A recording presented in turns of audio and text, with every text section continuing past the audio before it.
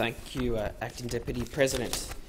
So tonight I'll also add contribution to the Senate's consideration of the appropriation bills before it. As we know, budgets come and go in this place. Some are of great consequence and some less so, and some budgets serve to illustrate a bold vision for our nation's future, whereas others might instead seek to reinforce our progression down a path already decided. Regardless of what type of budget any budget might be, each one gives us an insight into the character of the government which presents it. Each one tells us a great deal about what the government sees as important. There is no doubt that this budget, with some big numbers in it, such as a $213 billion deficit this financial year, with cumulative deficit of $480 billion over the forward estimates. Net debt will blow out to $703 billion this year alone, growing to $966 billion before too long. Gross debt, on the other hand, is forecast to reach $1.7 trillion over the decade. Now, with numbers this large, Acting Deputy President, Australians have a right to wonder and know where the money is going. What does this government see as important? Now, we know that this budget falls flat in the areas that really matter most. We know that it doesn't go far enough to either protect or create jobs, nor does it illustrate a bold vision that our country desperately needs or form part of a comprehensive plan to secure our nation's future economic prosperity. Last week, I had the pleasure of joining Labor's Shadow Minister for Agriculture and Resources, the member for Chifley, out in Gippsland in Victoria. And for those who may have never had the pleasure of visiting Gippsland, it was quite an enjoyable road trip, I must say, and described as many as God's country.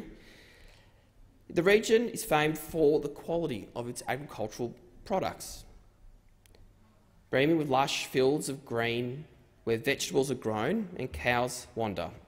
And as part of our travels with the member for Chifley, we met Sally Jones, an owner of a local dairy farm, Gippsland, Jersey. Now, Gippsland, Jersey is a small dairy producer with multiple farms across the Gippsland region. It was founded by Sally with the mission of supporting smaller family farms by paying them a fairer farm price for their milk, sidestepping the major processors.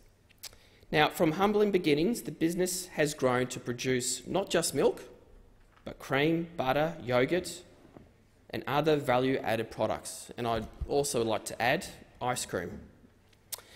Sally even has plans to produce many other fantastic products in the future. And I guess this is a great example of small business doing great things for their local community and for the region. And I'd like to see governments on both sides of the political persuasion to support businesses like this, especially in the regions.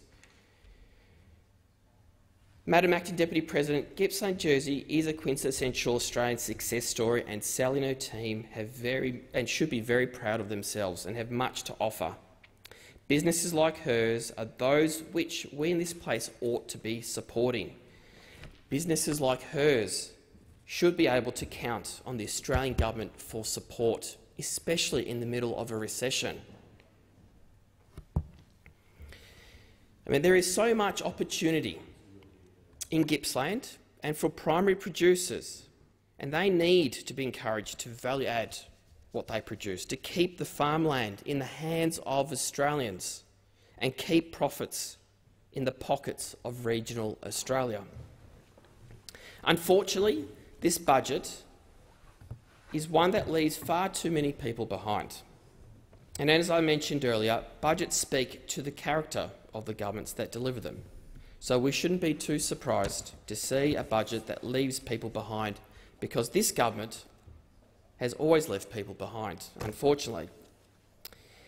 If you need more proof of this, go and speak to the many timber workers of my home state, particularly those who have been impacted by the uncertainty surrounding the Central Highlands Regional Forestry Agreement. Madam Acting Deputy President, I've spoken to these timber workers, I've visited and had a lot to say. And again, last week, the member for Chifley and I visited Australian Sustainable Hardwoods in Hayfield, a world-class sustainable timber mill. Ash, as it is better known, is a mighty business, world-class in fact. The scale and sophistication of its operations are something that we should all be impressed about, and any Australian who might have the opportunity to witness it should go down there and pay a visit. Whilst Ash has worked hard to build itself into the success business it is today, it has often had to struggle as a result of the lack of support from this government and also that of my home state, Victoria. After all, it is on the watch of this government that their economic future has been thrown into some doubt, whether it is through the lack of work to shore up the regional forestry agreements or the bungling of relationship with one of our most important trading partners, which has seen quality Australian timber turned away on the tarmac. One is left to wonder, Madam Acting Deputy President, what do the folks at Gippsland Jersey and Australian Sustainable Hardwood get out of the biggest budget blowout in our time? What money is heading their way to support them and to grow their future? Heavens, don't we know that this government likes to talk about its economic credentials? And as we heard earlier from Senator Watt, even earlier today, the government continues on as if there is nothing wrong. Don't we know how they like to tell us that they're good economic managers?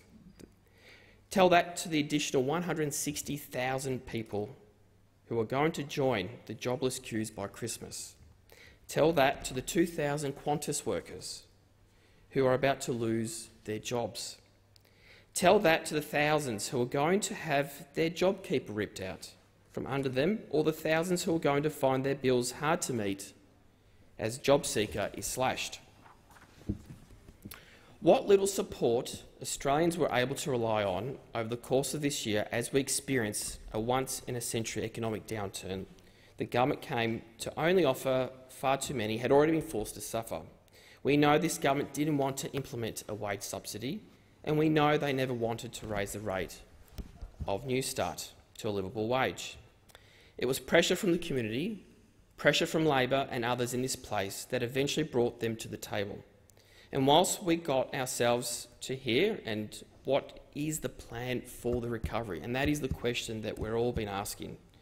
What's the next step? How exactly is this government going to help Australia bounce back? Well, we know we can count on them for one thing. We can count on them to be there for the announcements. This government relies on these announcements for the headlines. They relish the photo opportunity, the media release, the quick interview and the social media post. What they don't relish is the delivery. What they can't be counted on for is to do the actual things that matter to most Australians. The doing.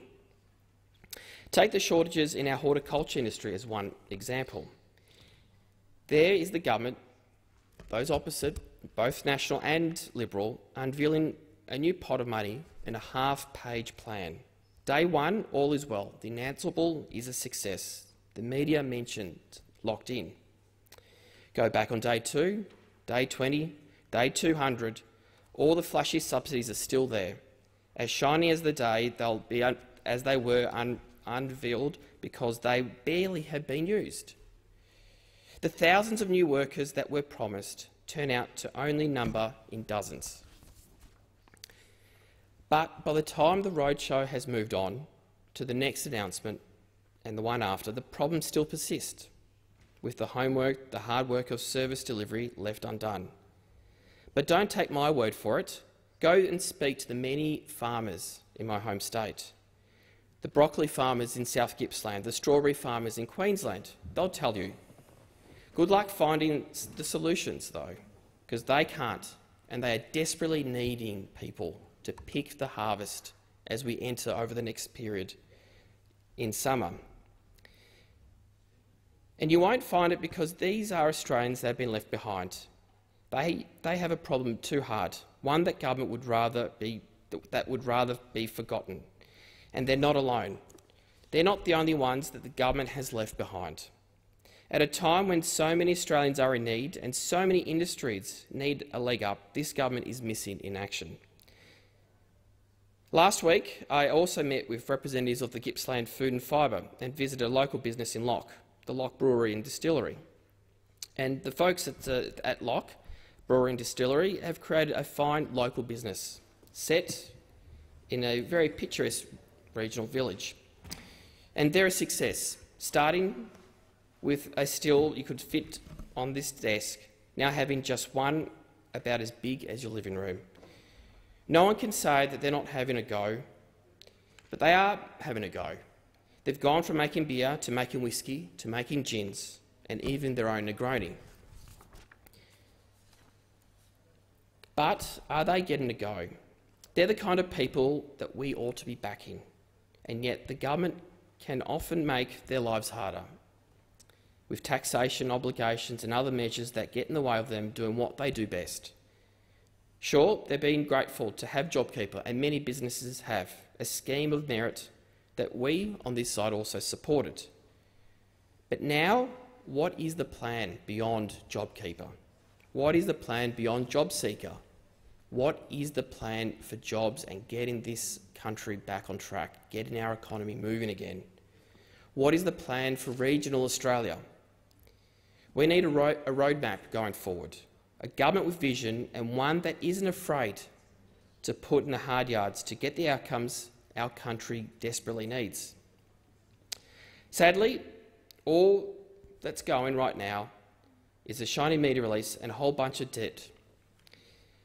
At the end of the day, Australians deserve better, and they really do need a government that's going to be on their side.